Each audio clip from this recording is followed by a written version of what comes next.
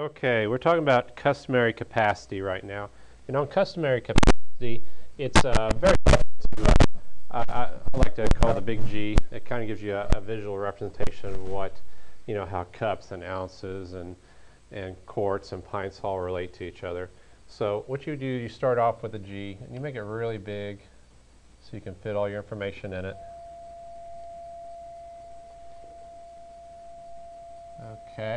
Okay, and inside the G, if I look on my math chart, inside a gallon there's 4 quarts. So there's 4 quarts in a gallon, so I'm going to put 4 Q's inside my G.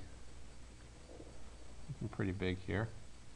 That's 1 Q. Another Q.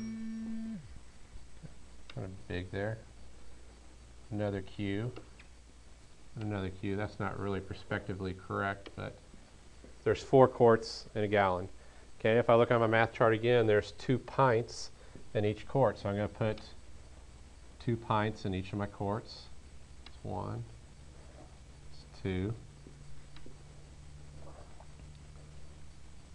2 pints in that quart. 2 pints in that quart. And 2 pints in this quart. Even though it's my smallest one, they're still just quarts.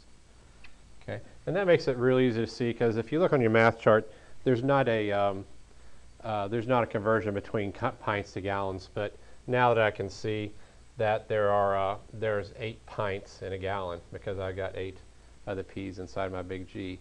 And if I look at my math chart, I also have 2 cups in each pint.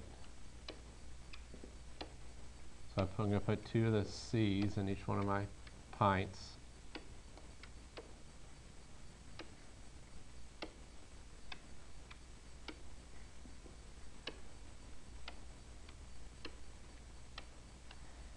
And this way I can see, all I'd have to do is count my C's to see how many cups there are in a gallon, and I can see that there's 16 cups in each gallon. Next thing I could do, I go ahead and look at my math chart and compare ounces to cups.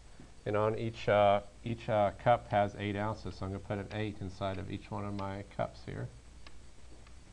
That's representing that there's 8 ounces inside each cup.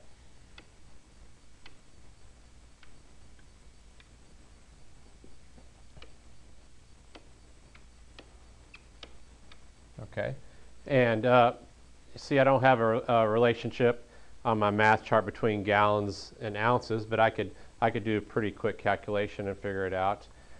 If there's 16 times 8, that's going to be 128. So there's 128 ounces in a gallon. Or I could look within a quart. Within a quart, I got 4 eighths, so that's 32 ounces in a quart. Or pint, there's 16 ounces in a pint, fluid ounces that is. So I think making the big G, learning how to do that, is going to be very helpful, because there is going to be some calculations or conversions that we have to do when it's asking us to compare between things that aren't necessarily on our math chart. And I feel it's a little bit easier to represent the data by looking at it like this.